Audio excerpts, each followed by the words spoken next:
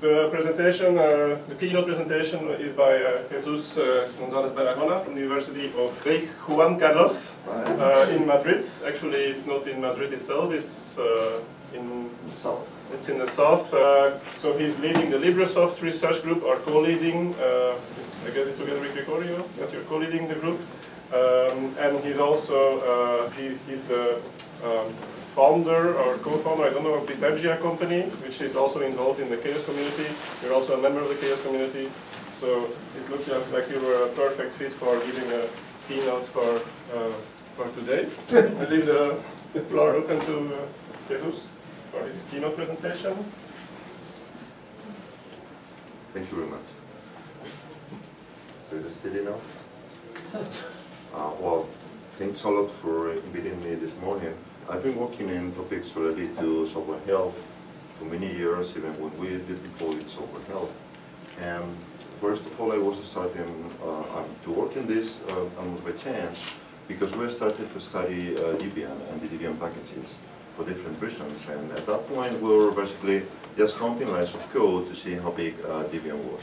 But obviously that was not that interesting, so at that point we started to retrieve information for all the software repositories that are around, and we started to find out with many other people around the world that in the software development repositories there was a lot of information that could be used to understand how communities were developing software. With time, those same tools that the free open source software communities were using during the 90s and the early 2000s started to become common in the industry too. Nowadays, many people are using things like GitHub Enterprise, for instance, or Atlassian tools, which are the tools that the free software community were using like 10 years before. So basically, the tools that we had are also useful for analyzing software in companies. And in the end, many of the concepts are similar.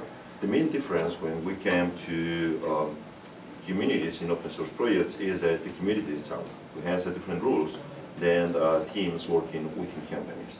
But at the same time, a lot of the traditional open source software communities have started to be very of interest for many companies, so that companies are also acting in these communities, to the point that companies are becoming actual actors, not only somebody that hires developers, but actors that can drive the project in many reasons. So that the intersection between companies and individuals is also quite interesting.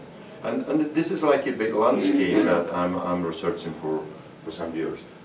Some years ago, we also started a company to do exactly this, retrieve data from repositories and try to get insights about how software is being developed, both in communities and in companies. And during this personal journey, I was working in several projects, mainly during the 2000s, where we were exploring the concept of software health. And I think it was one of the first time that we started to think about the health of a project, about something more than purely technical. Because when you are working in a project, as you all know, it's not only the technical abilities of the community, it's also how that community is attracting people. It's how community is allocating, getting resources, wherever. How the community is producing different kinds of staff so that the software is more usable, from documentation to marketing. And it's also how the community is competing with other communities and other projects, because the community is not isolated, it's in a whole ecosystem where there are a lot of products, a lot of different communities, and all of them are competing for many things.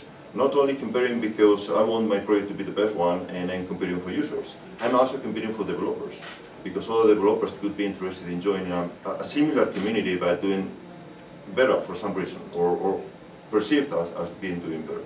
So in any case, what I'm going to try to present today is, first of all, my idea about what software health is, having into account all of this, and I'm also going to try to show you several models that were produced during the last 30 years, where we have been dealing with that from one point of view or another. So in the end, what is health? Even if you talk about health in humans, that's very difficult to say. If I want to say who is healthy in this room, well, maybe we are all healthy to some extent because we are here, we are alive, we can talk and everything. But if if we start to dig a bit deeper, somebody is having a headache, somebody is having maybe a bit of temperature today, maybe somebody is jet lagged, I am, So what exactly is being healthy? So first of all, depends a lot on the person who feels or not healthy, and then depends on how do you define health. And if you talk to a doctor, for instance, it's very likely going to have a much more precise definition of what we can consider as health. And the second one is anyone healthy? So when we say a project is healthy, for instance, what we really mean? Because we can always improve, you can always be better. So what does it mean to be healthy? To be sustainable in time? To be producing everything in the best efficient way? To be attractive to developers? Depending on whom you ask, the ways of improving health are also different.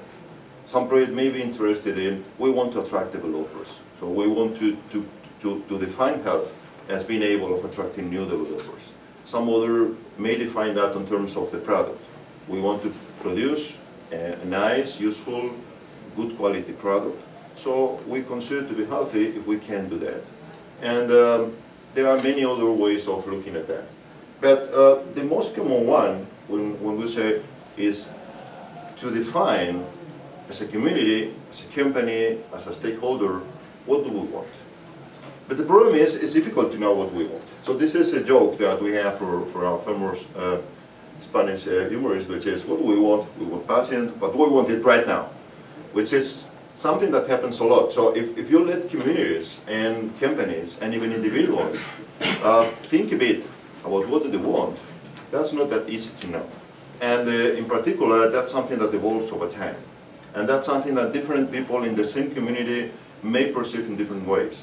Even the same people, when is having different roles, may see in different ways. I've been talking to developers in many cases, and they have a personal view of the project, a company view of the project, and in many cases a community view of the project. And all of them are different, and this is a problem for themselves, because they need to mix everything together and try to act according to that. And of course companies would like their developers to act exactly like the company wants, but developers are humans, and they have a different way of understanding the health for the project and the things that are healthy for the project, and they also do their own stuff, let's say. And that means that even when you came to do a very simple definition like, how do we want to improve the health of our project, and everybody in the room is interested in the project, still you have a lot of many different opinions. So in theory, if you look at the product, remember that these are not communities for fun or something like that. Maybe people is having fun, but the main end of these communities is to create software. So in the end, the idea is the software useful at all? Is the software in the end of good quality? Again, for some definition of quality, which is difficult to probably agree on, but basically people usually agree on we have some requirements, so the software should be working according to those requirements. It should be cheap to maintain or easy to maintain, define it wherever you want. It should be easy to use, it should be performing according to specifications, and it should have good performance. And many other things that are usually related to the quality of the software. So in some sense, one could say, well, we want software of good quality. That's the theory, at least. And if you look at many quality models, they basically focus on, we want to reach that. But in practice, especially in open source software, in many cases, there is a shallow verification of the functionality. In fact, in many cases, it is not clear at all which functionality is expected from the program. Requirements, maybe they are non-existent, maybe they are incomplete, maybe they are in the minds of the developers, but they are not that much formal documents.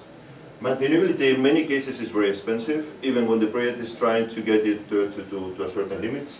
Usability, you now have many facets and many different ways of looking at it, so it's difficult to define.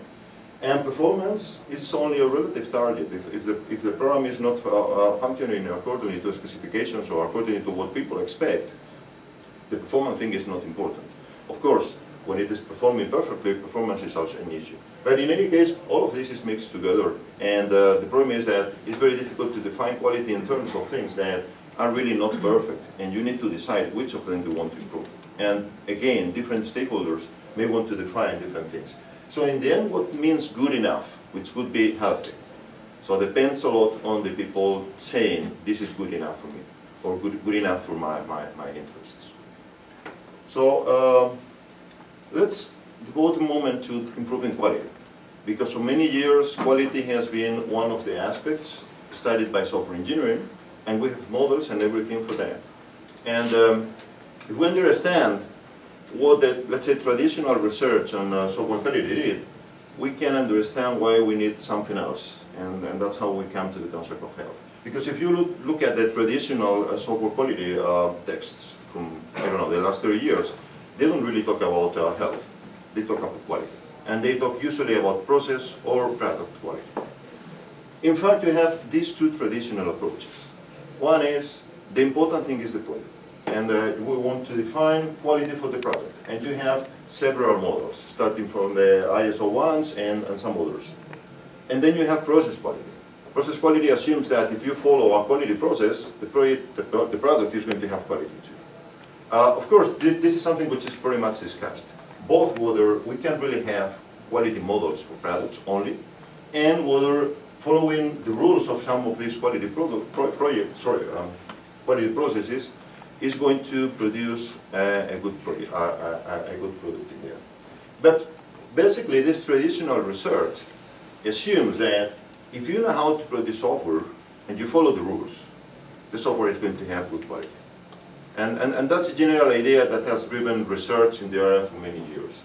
And then you have, for instance, CISQ, which is a quality model for code, which is quite related to some ISO recommendations. And it basically works in 4 different areas: reliability, efficiency, security, and maintainability, and tries to define how the product should be in terms of those. And then you basically try to rank at which level of reliability, efficiency, security, or maintainability is my product. And then you define how much quality has the product based on that ranking or that evaluation. And for each of the different areas, you have very specific things that you can look in the code. For instance, probably you cannot read from there, but for reliability, you can say protecting storing multi-threaded environments, for instance.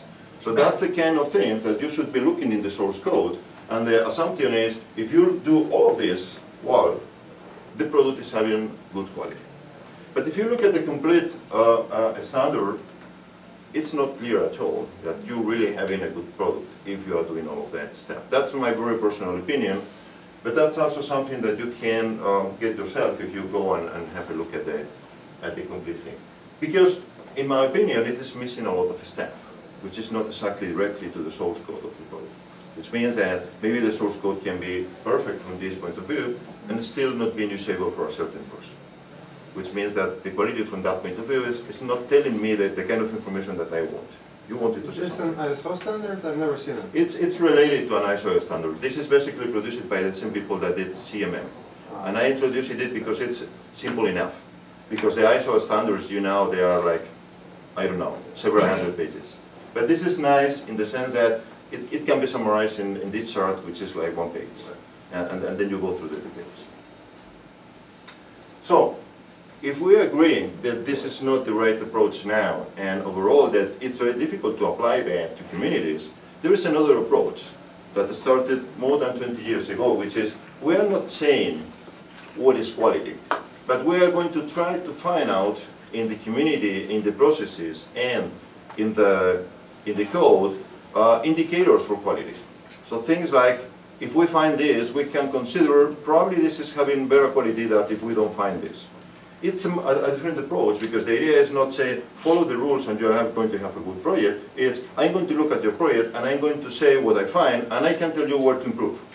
Because in these areas, you are low, maybe you can improve if you want. And you can decide which areas are important for you. Because if you don't care about this area and you are very low in that area, that's not a problem. So the idea here is, instead of improving the software per se, and telling people how to produce the software, the idea is to know about how the software is produced. And to know as much as possible. To the point that some of these quality models even are not saying this is good, this is bad. They are just saying you are doing this or you are doing this. Because in many cases there are decisions that for some people may be good, for some people may be bad. For instance, corporate diversity.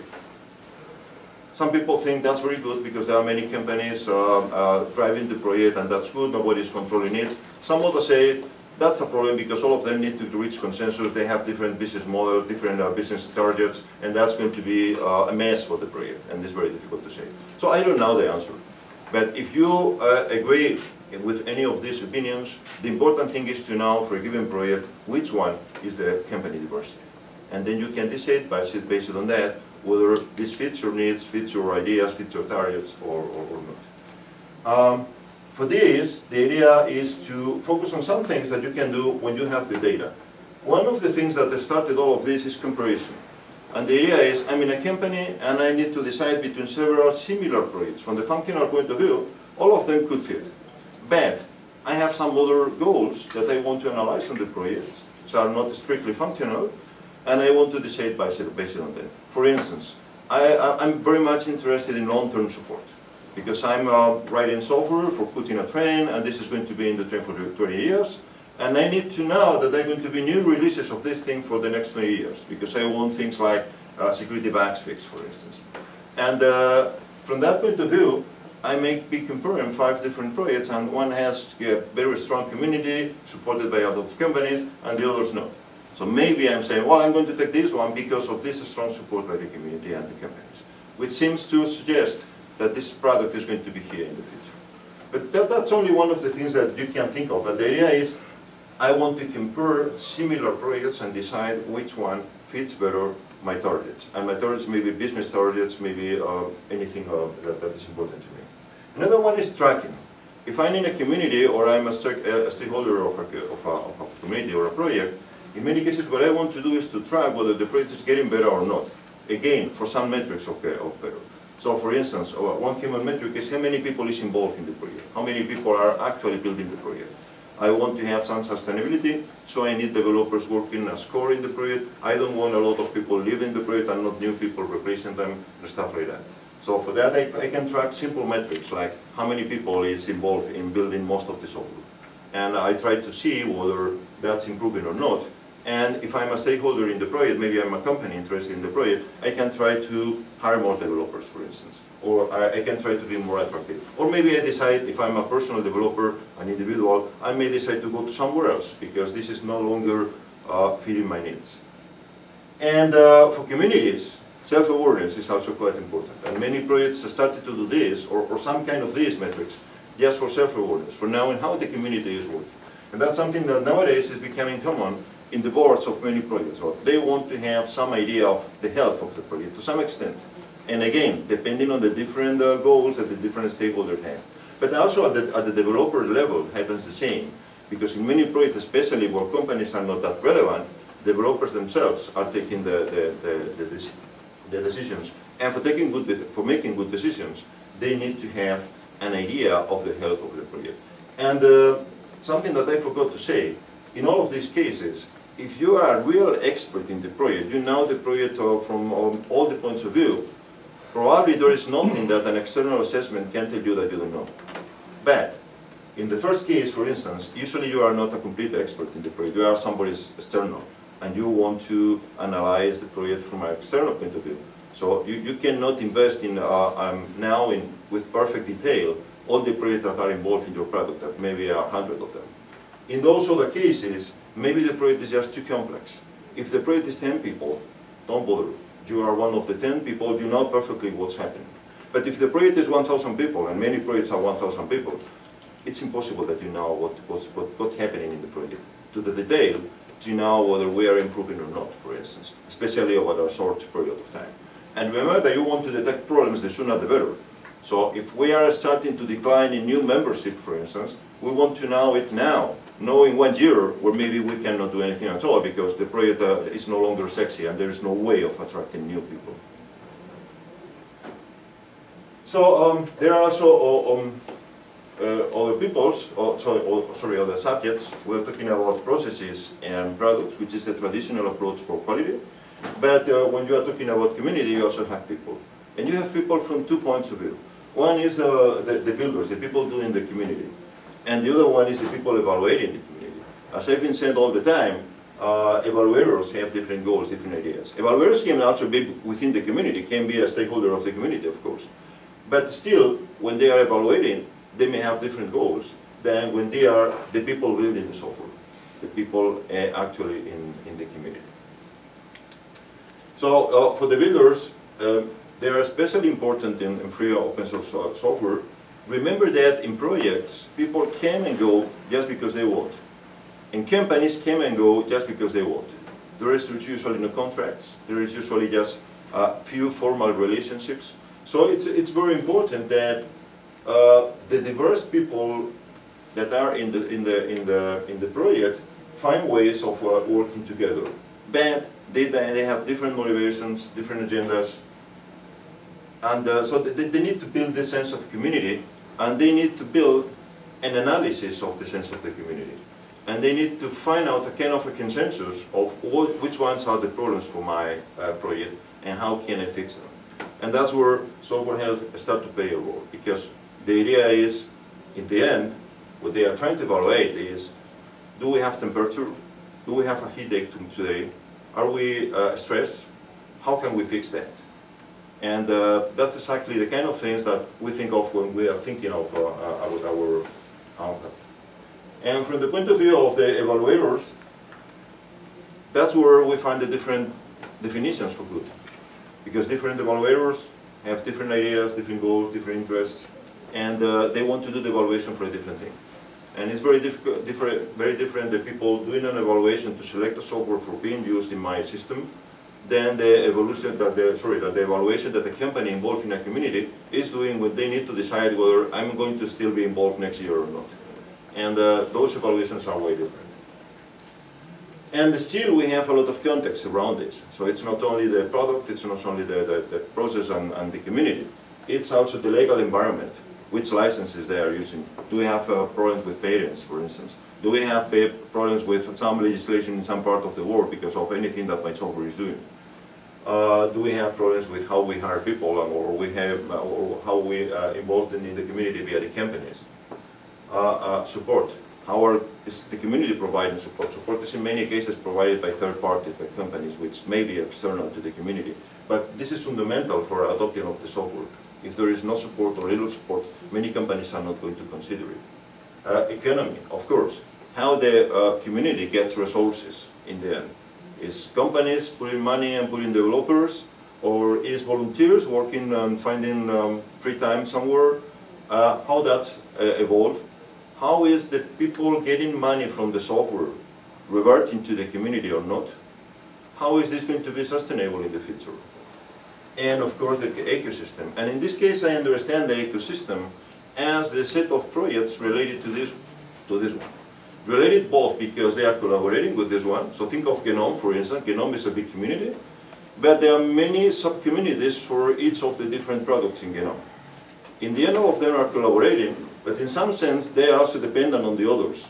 Because for instance, if the lower levels of Genome are not working properly, all the applications are going to suffer. And the other way around. If the applications are not improving as much as needed, it doesn't matter whether the lower levels are perfect, because nobody is going to use Genome because they are using the applications. But at the same time, you have competing ecosystems. If you are in Genome and you have been here for 2 years, you know that there is KDE. And KDE is basically in the same domain. And that doesn't mean that they are competing like companies compete. They compete in a different way, but they still compete. And they need to have Genome being used instead of KDE. Or at least they need to track what KDE is doing, because otherwise users at some point are going to switch. So the ecosystem may be very complex, and it's usually not that clear. So for instance, all of them also depend in Linux, because they are mostly running on Linux. So that means that they also depend on the Linux ecosystem, for the good and for the bad. And again, that means that they have a lot of dependencies with the systems competing with Linux. And Genome has been ported to other systems, but Linux still is the first platform. So the ecosystem can be really complex. From the point of view of studying it, usually we need to partition and decide, well, we think that this is the barrier where most of the influence comes from. But we need to be careful, because in many cases we forget obvious things, like everything runs on Linux, so everything depends on that. Or that very small package that all of us are depending on, and at some point has a security flaw. That means that all the programs depending on it has a security flaw. And maybe that's a very small component of the ecosystem that nobody knew, because it's just a couple of developers working in free time.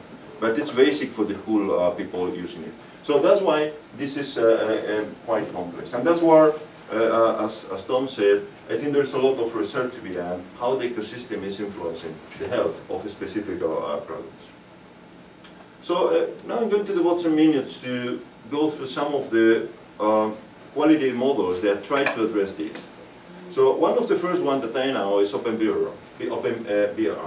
OpenBRR were done by some people who are all sort of well known now, including some companies. And the idea that they had was, let's look at how free software can be useful for companies. And that's it.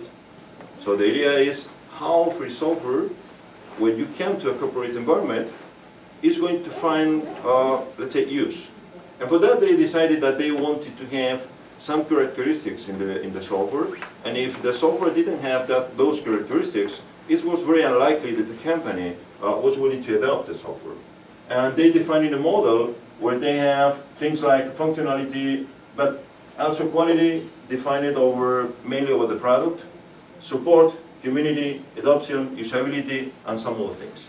And the idea was that they already were thinking about this idea of different stakeholders have different ideas, because you had, quite important, a step where you basically weight the different areas with different numbers. Which means that, for instance, maybe for my company, adoption is not important. So I'm not interested. Maybe if I'm the only user in the world, that's good enough for me. For some other company, on the contrary, that's a very important signal, because that means that there's going to be a lot of support, whatever, and they want to measure it like half of the complete quality. So basically what they came out was with a spreadsheet, which was basically the model, where you had all of the metrics that they consider important. Each of the metrics may influence more than one category, and then you define it in a part of the spreadsheet, the numbers for the different importance for the different areas for you. And basically that provided a rating at the end, from 1 to 5, which basically meant 5, this is perfect for my goals. 1 meant this is very difficult for my goals. And it was very simple. Spreadsheets are still in the internet if you look for them.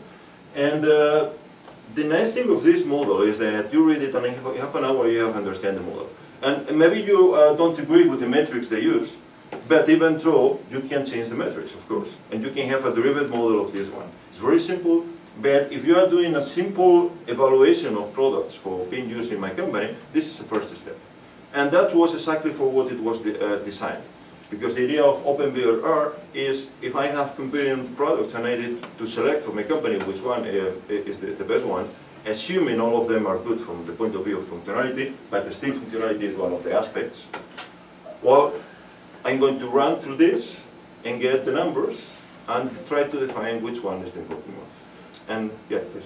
So do you think that there is like a little bit of a, when I use like an OpenBRR based on one product, let's say MySQL, and use that product in one particular domain of the industry, do you think that the OpenBRR would give a little bit of a similar metric, similar sort of readings?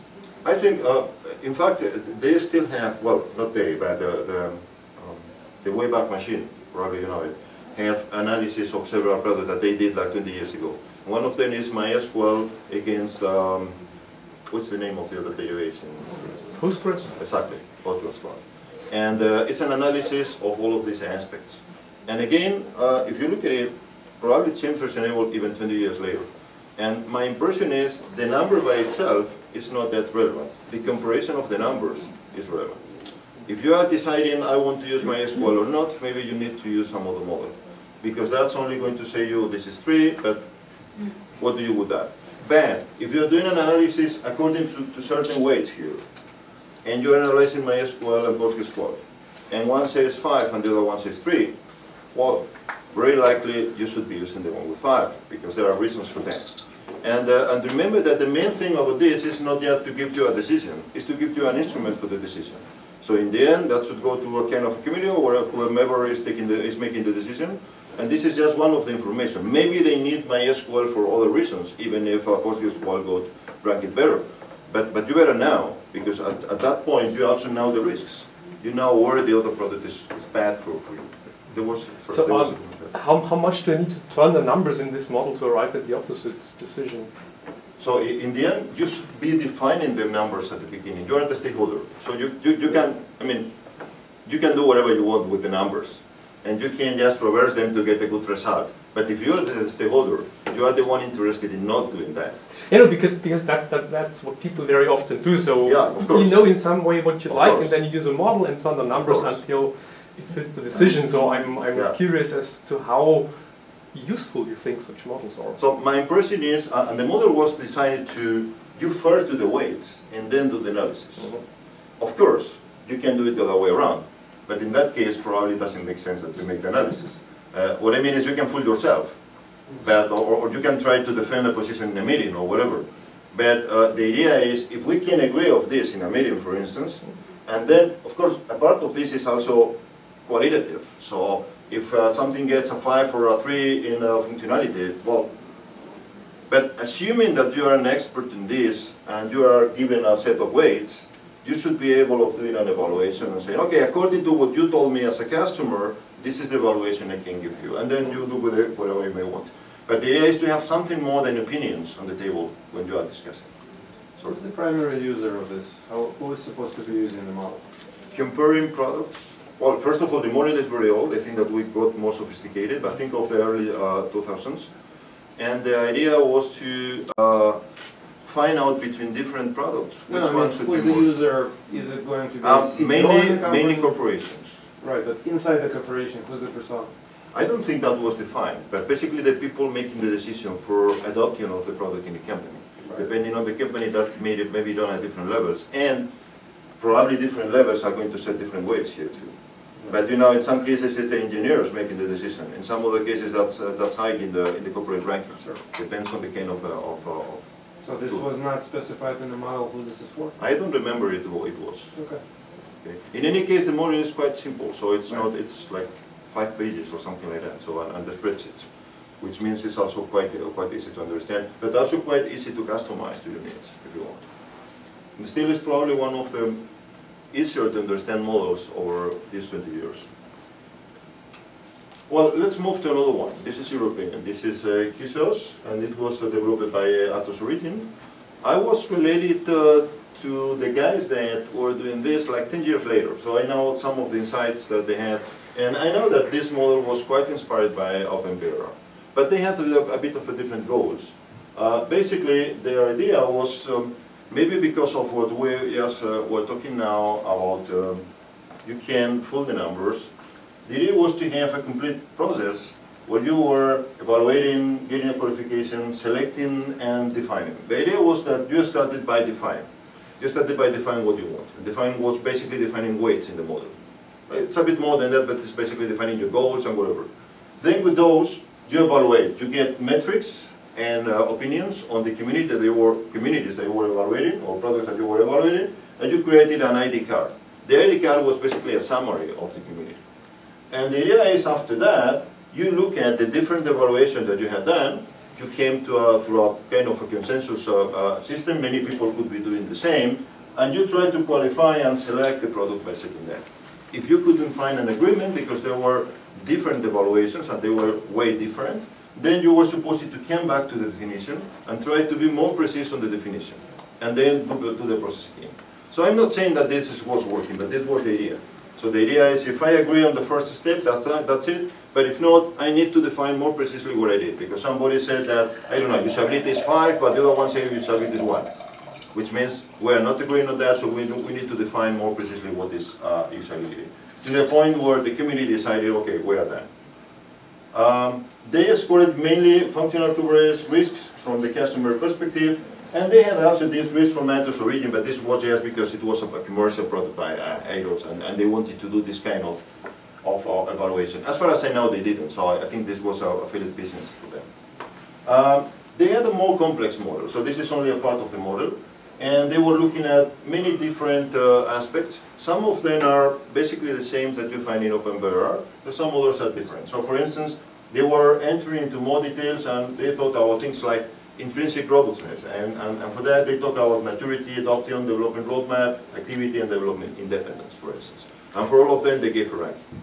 But the ranking was also something that you could modify. And for instance, if you are not interested in developing independence, you could say, as a customer, that's not something that bothers me, so I want that to rank that as not important.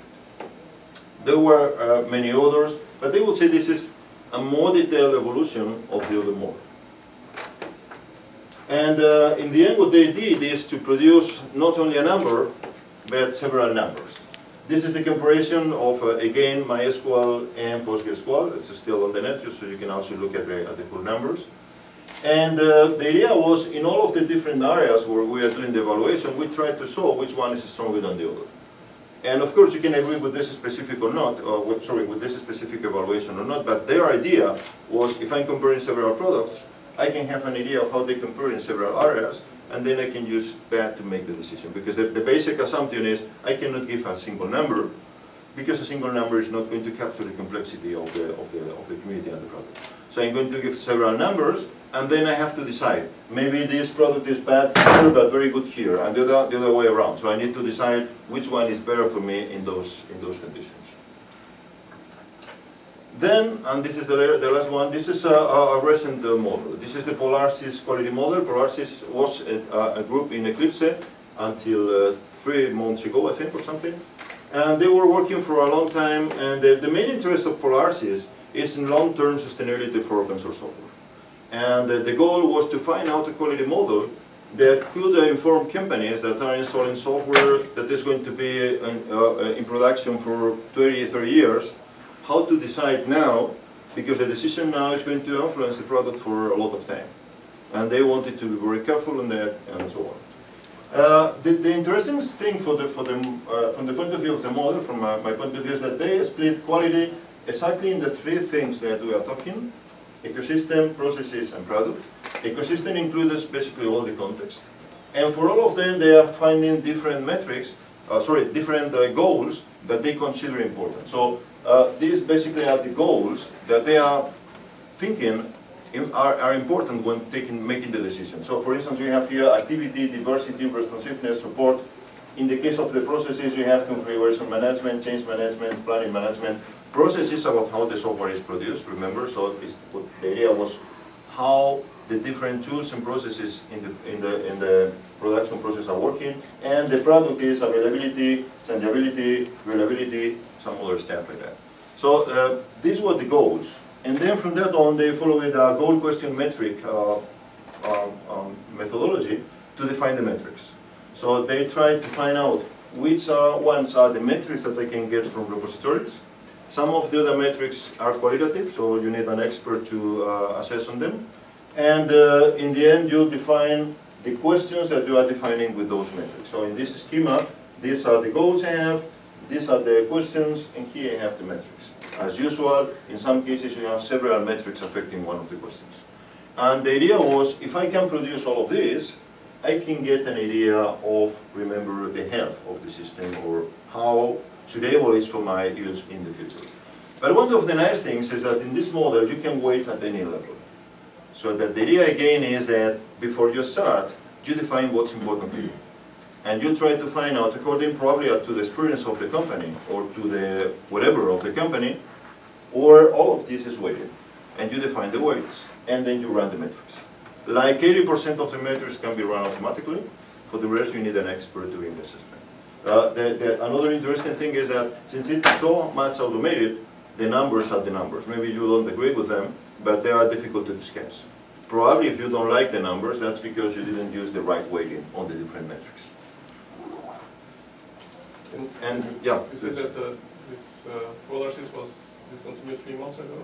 The group was discontinued, the model is still there. There is free software implementing this, to some extent. And, sorry? They are still using the model, or? I don't know if the companies are using the model, because the model was produced in that context and the companies seem to be happy with it, but I don't know if they adopted it. I've been working with them for like 1 year, but they're not following the complete development. I know there is a small company that did an open source product implementing it, and the software is still there. The company is called Castalia, if somebody wants to check. And basically, the business now of that small company seems to be running this model for companies. But I don't know how successful they are or not. The product is basically allows you to give the weights in a website, and then to run, given the names of the repositories and so on, to run and get the quality. To some, it's partly manual, but still. Well, and all of this said, so remember we started to look at the traditional approach for quality, then we started to talk a bit about health, and I showed you some models of software health. Now, this is my personal definition of health. So this is where things start to become personal. So I think that when you are defining health, you are talking about characteristics. And remember, we are not talking about healthy. We are talking about health. So things that influence in your health. So we're talking about characteristics of a project and the context of the project, which is determining the capacity of producing software of good quality, because in the end, that's what you want. And remember again, we are not communities of fans, we are communities of software. So the idea is, if the community is very healthy, but it's not producing software, then probably you need to redefine healthy. Because in the end, what you need to do is to produce software. And of course, according to certain criteria, and here's where I put the subjectivity of the evaluator. Because different evaluators may think of different projects or products or whatever in many different ways. And in the end, the idea is each of these things is something that may be different for different people. So the first important thing from this definition is that software is a project thing, not a product thing, from a point of view. Even when you are interested in the quality of the software, the health which is interesting is the health of the group of people producing the software. The same way that we don't talk about the health of the table, but somebody did the table. And we may be interested in the health of the company doing the table, but not the health of the table. We could be interested in the quality of the table, but those are different things. So for that, basically what we would be needing to define the health of a project is, first of all, the criteria to define quality, the characteristics that allow for that quality, and the time spot for measuring. And of course the quality, the health in different points in time may be widely different. When I say the characteristics to allow for that quality, is probably the tricky part. Because the same way that we can say, well, this person is healthy or not, or which is the health of this person, usually we talk in terms of how that person feels or what problems that person has. We can say, has a headache. But how do I know as an external observer that that person has a headache? For instance, when we are talking about health, you know what doctors do. They do analysis, they take temperature. Those are the indicators that I can look at. Those are the characteristics that I can look at. And of course, mapping characteristics to problems is a problem in itself. And that's why, in my opinion, in many cases, we don't agree on the different weights for the different things. It's not because we don't agree on the goals. It's because we don't agree on how the different things affect to the goals, affect to what we want. And some people may say diversity is not important, I don't want to mess with that. And that's because they don't think that diversity has an impact on the product. But some other people may say, I'm very interested in diversity. And that's not only for philosophical reasons, that's because I think that is having an influence in the product. And the thing is, how we know? And the answer is research. And that's where I think that researchers can do a lot of things. Because people tend to confuse measuring things with getting a result of how those things influence the important thing, which, don't remember, is the quality of the software being produced. So my impression is that our role as researchers is mainly trying to find out which indicators, which characteristics are relevant, and finding proofs as much as possible that those characteristics really influence the goals that we have. So that, for instance, we don't need to discuss whether diversity is affecting the product or not.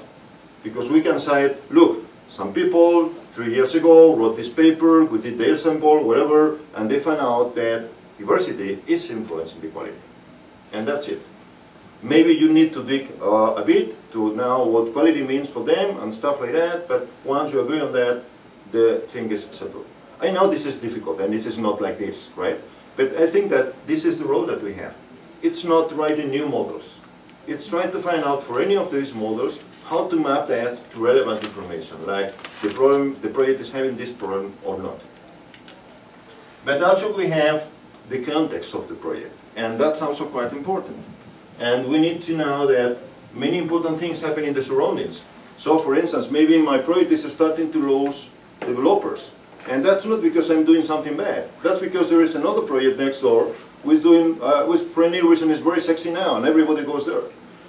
So that's something that doesn't depend on my project. If I'm going to analyze that project and I'm going to look at the health of the project only, I'm not going to find any reason. What I'm going to find is that the people are leaving for no apparent reason. If I look at the wider picture, I know people are rushing to that other project for this and these reasons. So that's why analyzing the project is very important. So an example, training, business use, all of that happen outside the project. If there is no training, for instance, it's very likely that the project is going to be more difficult to use. If there is no business interested in the project, very likely there's going to be much less resources. If no people, if nobody is using the product, doesn't matter how well I'm producing it, doesn't matter the quality of the product, basically we're done. As I said before, the interrelations in large ecosystems are also important. And there is things like comparison, cooperation, and coevolution, which are topics borrowed from biology that are quite relevant here. It's very difficult to understand the history of the free operating systems, for instance, if you don't look at coevolution of all of them. And it's very difficult to understand, I would say, any field in free open source software if you don't look at the whole picture and who were competitors at that moment and who the different companies were positioned and how the different developers came from one project to the other. So in the end, a project in a certain ecosystem have the link of the health of the project linked to the health of the whole ecosystem. And there is a moral impact. As I said, every of the different components of the ecosystem is influencing the health of the whole ecosystem and the other way around. Again, take the example of Genome. If nobody is using Genome as a whole, none of the applications of Genome are relevant. They are going to lose developers with time, they are going to lose quality, for sure. The other way around, if you have several applications in Genome that everybody wants to use and everybody use, probably the whole Genome environment is going to be much healthier in the sense that it's going to attract more people, it's going to have more money from companies, etc. So attraction of new developers, I already commented about it.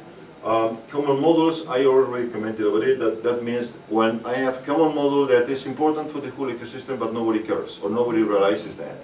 So that means that maybe a single small model is having a big influence in the project. I mean in all of the different projects, in the whole ecosystem. So that's why also finding which models, which components of the ecosystem have more influence on the whole ecosystem is tricky.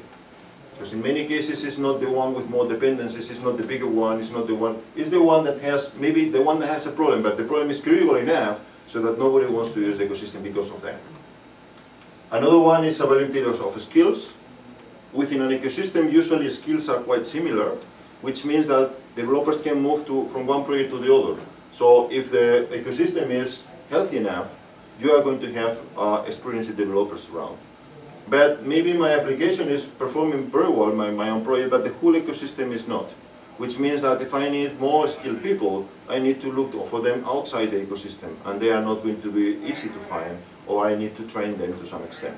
So that's going to have a great impact on how I try to get new people to my project. And of course, marketing and usability usually is something that happens at the whole ecosystem level. If you look at modern large communities like OpenStack or Kubernetes, you realize how important these things are. So many of the companies in Kubernetes, for instance, right now, they have maybe 2 years. Probably there are things in the industry which are way better because they've been developing for 10 years. But right now, the attraction that Kubernetes has probably means that the health of those projects is much better than any other health of any other similar product right now, or any other project. And that's not because what they are doing in isolation. That's because what the Kubernetes community is doing. And the same thing happened with OpenStack. When OpenStack started and started to attract a lot of attraction, many people said, don't bother, this component and this component of OpenStack are very bad, look at this other system, they have much better components. But since the OpenStack ecosystem attracted so many companies, so many money, so many developers, in like 2 years, they were basically the dominant thing. And all of the models in isolation probably were also the best of the competition, just because of the traction that OpenStack had. Well, then how we measure the health? Again, we need to quantify quality criteria. And this is probably one of the tricky parts. Because we want to say, which is the quality of the product? Even we need to say things like, how is this project inclusive? Or how is this project diverse? Putting numbers on that is really difficult.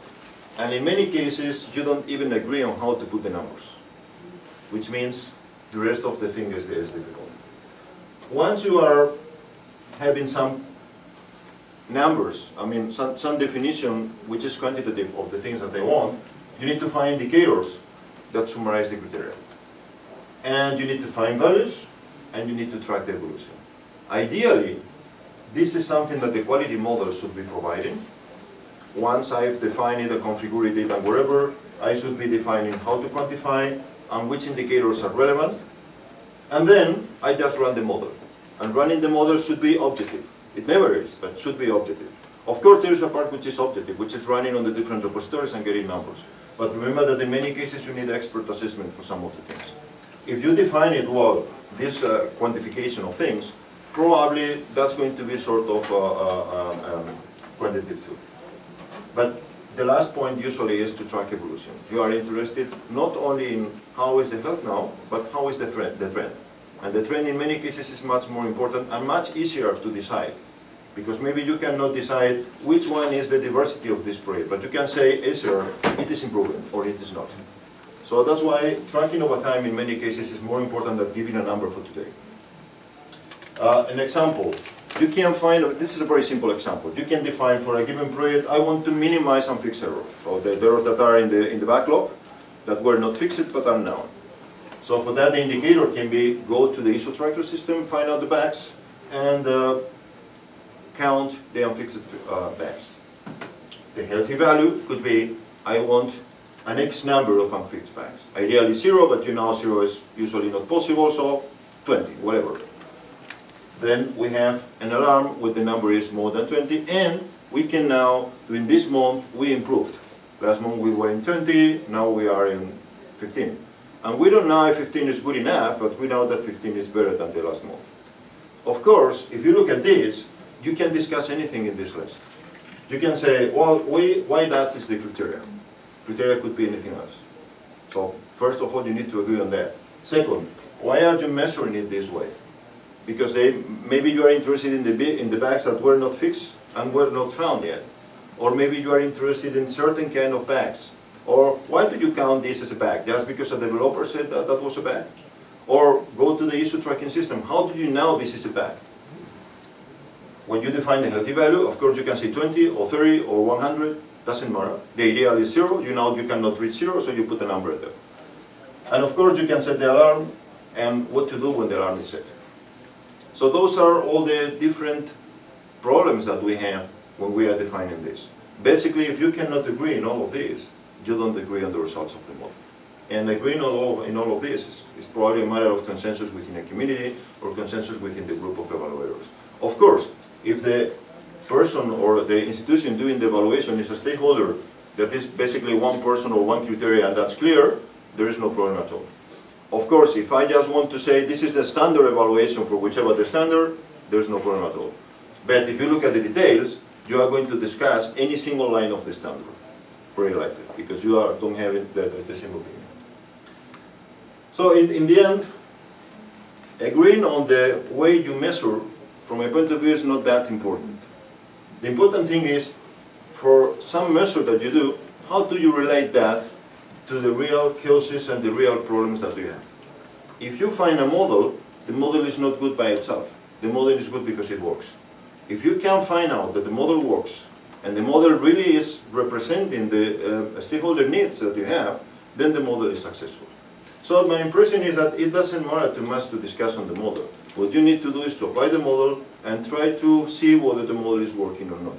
And that's something that, again, we researchers can do. Because the idea is we need to do that for a certain number of projects over certain different conditions to be sure that we find some evidence that any measure that we are taking is really telling us something important about the project. So again, we can do things like, if the project is using code review, the number of unfixed bug reports decreases. Or not. But we can do that kind of analysis. And then we can say, well, if they are using this practice, at least this is decreasing. And if I can link also that to the quality of the project somehow, because I can, I don't know, measure user satisfaction, for instance, that's even much better. So, just to finish, some ideas. So, first of all, when we are talking about components, remember that no component lives in isolation. And now I'm not talking from the point of view of the ecosystem. Now I'm talking from the technical point of view. It's depending on a lot of other stuff. And all of that stuff is influencing the behavior of my component. So dependencies matter. They matter a lot. And dependencies maybe are not in my ecosystem from the point of view of the team that works together. Dependencies may be the Linux kernel. Dependencies may be that small security library that we all are using against the flow, whatever. The overall health is dependent on all the components. In some cases to the extreme, that the health is depending on the worst component of the asset. For instance, if I'm evaluating security, usually I'm interested in which are the security flaws of the worst component in the system, because that's where an attacker is going to try to exploit. And if due to that they can exploit the whole system, I'm done. So in that case, I'm interested not in the medium or in the median or whatever. I'm interested in the worst case. In some others, well, one components may balance others. Depends a lot on what you are doing. And remember also that projects and communities are interdependent, which means that if I'm relying on some other software, I'm relying on the community maintaining that software. And so the community maintaining that software becomes important for me. And if I'm a company, for instance, interested in this product, and this product has a dependence on this other product, I'm dependent on the community maintaining this other product. And that's something that I should be aware of. Because if I'm recommending my company, for instance, to use this product because it's very well for our business needs, but don't have into account the other one, well, maybe in the future we're going to have a lot of trouble because that other product is not maintained well or whatever. Many systems are, in fact, deployed for years, maybe, in some cases for tens of years. And you know that once I decide to use something, it's very difficult to change. So many people think of health like the health they have today. But I think that's much more useful to think, what's a health that likely I'm going to have the next year? So all of us are dependent on that. So we want to be healthy, of course, now, but we also want to be healthy for several years. Hopefully we all are, because if not, we are in trouble. So that's the same thing. If I select something to work with, I need to know what the health of that something for the next years. So we are interested in the trends and prediction of future health. But that's very difficult. And that's maybe the reason why researchers are not working a lot on that. But for the companies, that's fundamental. Because if I'm taking a component and I'm putting it in a production, and I know that production is not going to be easy to change during the next 10 years, I'm depending on that product for the next 10 years. So it doesn't matter too much if the product is reliable right now. I need it to be reliable in the future, or at least I need to try to compute the resources that maybe I'm going to need because the product is not maintained in the future and I need to maintain it because of my customers. Not all the aspects are equally relevant. For example, fixing bugs versus new functionality may be something that, depending on the company and depending on the business need, may be important to not important. So if I'm developing something right now, and the important thing is the functionality because I'm just building a demo of something or whatever, that's not going to be maintained. Probably functionality is the most important thing. If I'm going to maintain something to stay there in production for 15 years or whatever, have a minimum functionality already, maybe fixing bugs is the most important thing. But this is a bit crazy because in many cases, companies make the decisions based in a demo. And the demo works perfectly with certain components or a prototype. But those components maybe are perfect from the point of view of functionality, and that's why the prototype is accepted. But then you need to maintain that, and that's a whole different story. And for that you need to explore how these different components are going to behave from the point of view of, for instance, bugs. Because I'm going to deploy the software, I don't want new functionality because the software is going to be the same all over the life of the production cycle. But I don't want to have bugs in the software. And bugs are going to happen, so I need them to be fixed. And who is going to fix them? Maybe the project that was very good for functionality is not very good in long-term maintenance of the product. And again, important, we need to understand the dynamics. It's not only like, this is improving like this. We need to know why it is improving. And in the end, we need to understand the internal dynamics of the project. So for instance, if the project is growing because it is sexy, we need to have some care, because maybe in 10 years from now it's not sexy at all. And the same people that came here because it was very sexy and I want to say I work with whatever the framework, in 10 years they are completely away in the next sexy framework. On the other hand, I can look at why companies are supporting this project for the same reason. Because maybe those companies, when you analyze why they are in the project, you can realize, well, it's very likely that they're going to stay here forever because this is really important for them, they are going to depend on this, whatever. Or the other way around. It's very likely that they are just trying the market, very likely they are going to live here, and I cannot be confident on that. So understanding the internal dynamics of the communities is very important for doing this prediction. When we're integrating metrics, we can do it from several points of view, but from a point of view, one of the most important areas is, can we integrate metrics in the software development process? So can we inform developers when they are doing the job of how the changes they are doing are influencing the health of the system? So imagine that every time you have a commit, you have a kind of an indicator how that is affecting health. Every time you are fixing a bug, you have an indicator of the impact of fixing a bug in the health of the system. Because not all bugs are equal, for instance, and maybe security bugs everybody knows should come quickly. But what about the rest of the bugs? Imagine that you have a way of predicting the importance of fixing this set of bugs is crucial for the system right now. Or you look at the numbers every day and you see the number of developers that you have, and the community itself realizes we are going down in the number of developers. Imagine that every developer every week has a very small report saying, this week we improved in this and we are getting worse in this. And if you compare month to month or year to year, we are very bad on this and this. That could be a way of developers and companies becoming aware of the impact of the work they have on the community. And from some point of view, this is exactly the reason why in open source software we publish the software, which is just because anyone can go and look at the software and understand the software.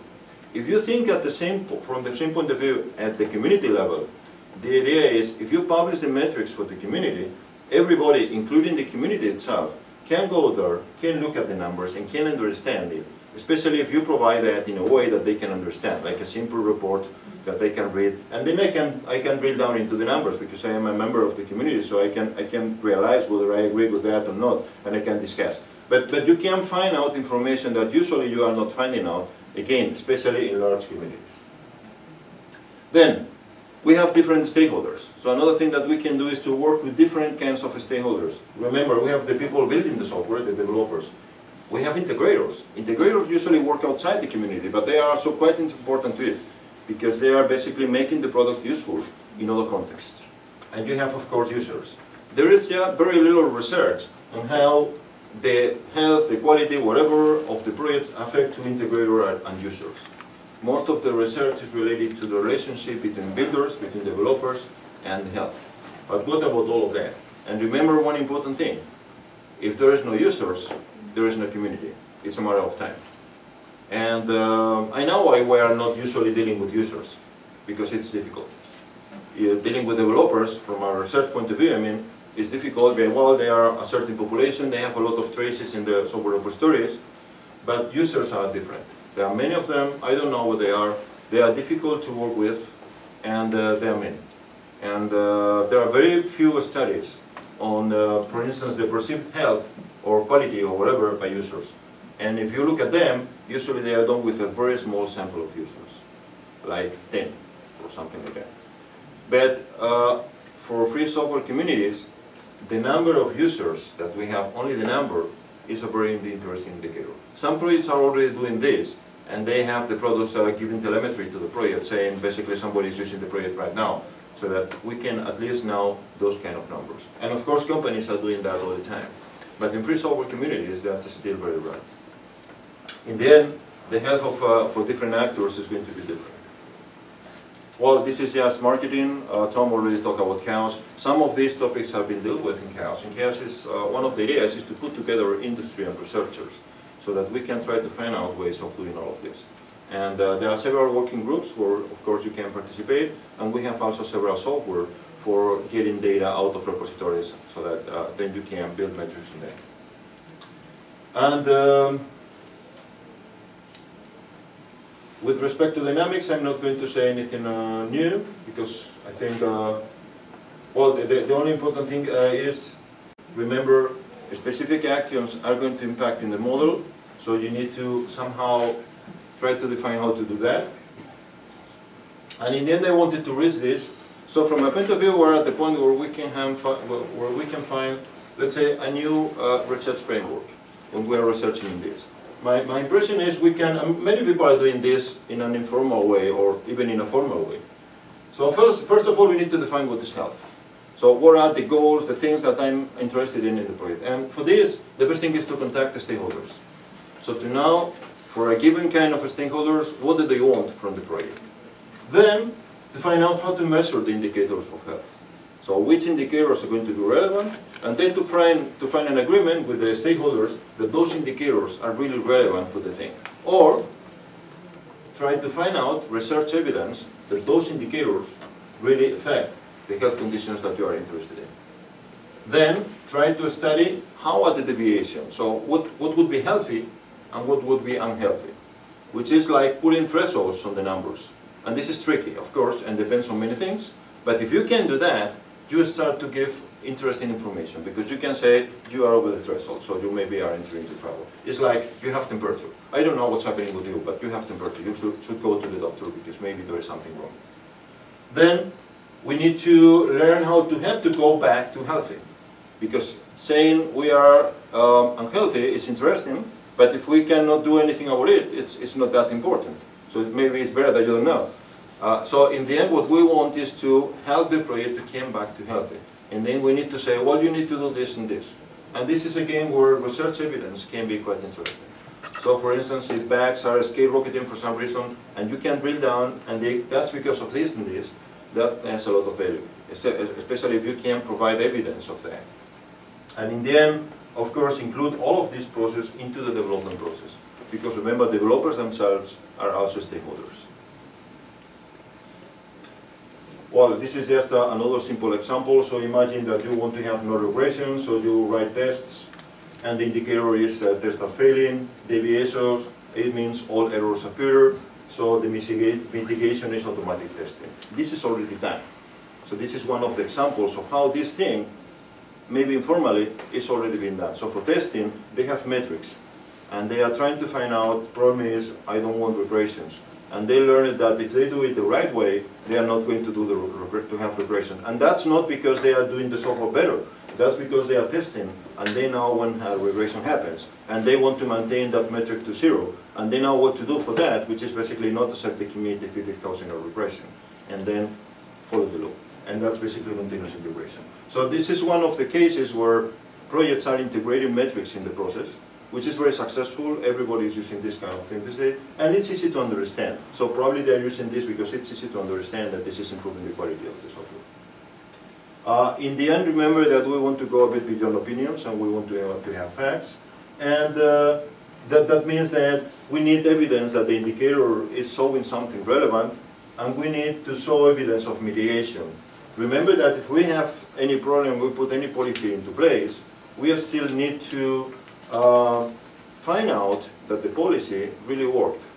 And for that we can track the same metrics and the same indicators. If we are confident in the indicators, then we can just track the indicators and say, okay, we put some policy in place and the problem is better now, or the problem is worse and we need to rethink the policy. And just, can we do all of this in non-trivial cases? So I think that that's going to be research objective for many of us during the next years. In the end, I think that software health may provide a very good framework for starting research. And it's like extending software quality, which was the topic some years ago, and to a broader aspect that can be applied, of course, to free open source software, but probably also to proprietary software in-house. Because many of these things, especially in big companies, are also things. And in the end, remember, we want to be able to produce actionable outputs. And that's where, as a research community, we need probably to invest more. And that's all. Thank you very much. Thank you very much.